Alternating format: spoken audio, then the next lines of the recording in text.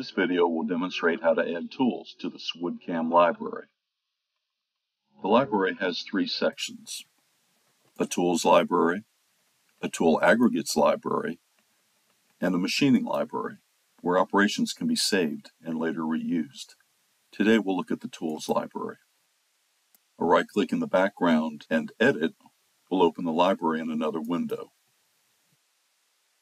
From here we can create new tools or edit existing tools. We can organize our tools using whatever folder structure we want. I'll create a new library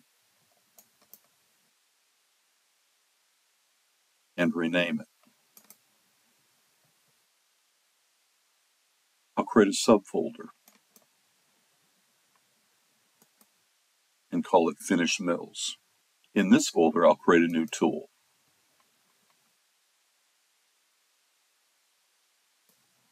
There are many different types of tools to choose from. This will be a finishing cutter,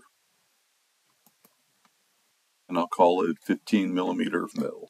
We enter the tool information, the diameter, the end angle, the flute length, and the overall tool length. Assign a tool number, the spindle direction, a spindle speed,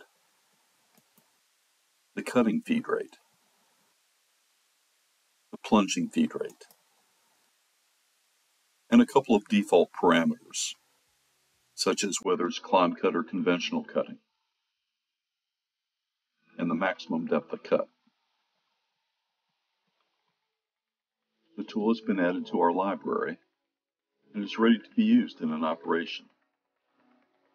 The videos that follow will focus on different machining operations using this tool.